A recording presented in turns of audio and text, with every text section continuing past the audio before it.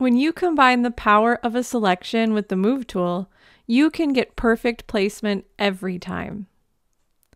When creating projects in Photoshop or Photoshop Elements, there can be times when it's very handy to be able to center type or a shape or some other element over a certain area on the document. In this quick tip, I'm going to show you how to do that. I'll show you 3 examples of how to use a selection with the Move tool to center something. But before I do that, I want to explain in general how this works. So first, you're going to make a selection around the area that you want to center something. That selection can be made with any selection tool or by Control or Command clicking on a layer's thumbnail to get a selection outline. Second, you'll get the Move tool if you don't have it already. Third, you'll make sure that the item you wish to center is the item or layer that is active in the Layers panel. And then fourth, you'll use the Align Horizontal Centers and the Align Vertical Centers icons to center the layer within the selection. So now that you have the general idea, let me show you 3 quick examples of how this can work. In this first example, I have a card that is almost finished. I have my card title layers put into this title group, but I want to center my title group to this area between the 2 rounded rectangles, or more specifically, this rounded rectangle and this flower. So to do that, I'm going to get the rectangular marquee tool, and then in the tool options, I'll click on the new selection icon, set the feather to 0, and set the aspect to normal. Photoshop users, set the style to normal.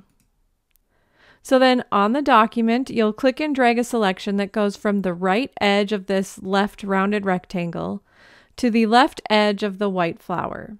Make sure that it also goes from the top edge to the bottom edge of these rounded rectangles. So something like that, and if you need to, you can press and hold the space bar to reposition the selection. So that looks pretty darn good right there. Now let go of the mouse. Then we're going to get the Move tool. Then in the Layers panel, make sure that the layer you wish to center is the active layer. In my case, it's this title group layer. So then I'll get to the tool options, and I'll click on the Align Horizontal Centers icon and the Align Vertical Centers icon. And now my title group is perfectly centered within this selection. So then I can press Control D in Windows or Command D on a Mac to deselect. Now my card greeting is centered within that area I wanted, and I'm so happy with how it looks.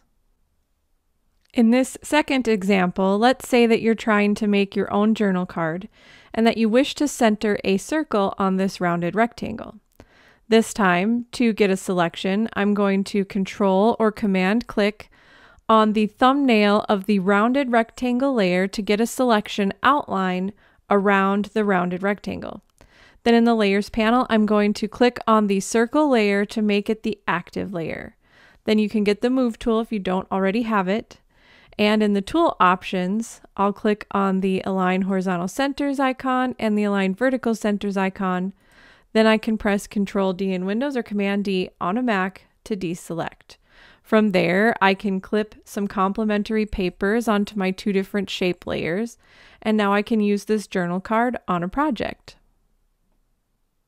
And third, here's a scrapbook page I've been working on of my granddaughter Riley. She's getting really good at feeding herself now, and I wanted to make a page using these pictures of her. On this page, I wanted to document how old she was because she's growing so fast, and I just don't want to forget these little milestones. So in this first square where the empty white circle is, I want to put her age. I've already created the word art to document her age. Now all I need to do is center that age within the white circle. So I'm going to use the same steps. I will get a selection outline by Control or Command clicking on the circle's thumbnail in the Layers panel. Then I'll get the Move tool if I don't already have it. And then in the Layers panel, I'll make sure that the layer I wish to center is the active layer. So in my case, it's this word art here. Then I'll go to the tool options and I'll click on the Align Horizontal Centers icon and the Align Vertical Centers icon. Then I can press Control D in Windows or Command D on a Mac to deselect. And now the age is centered perfectly within the circle. So that's how you use the power of selections and the Move tool to get perfect placement every time. If you found this video helpful, please give it a like and consider subscribing to our channel. This has been Jennifer Juris with Digital Scrapper. We help you get your stories told.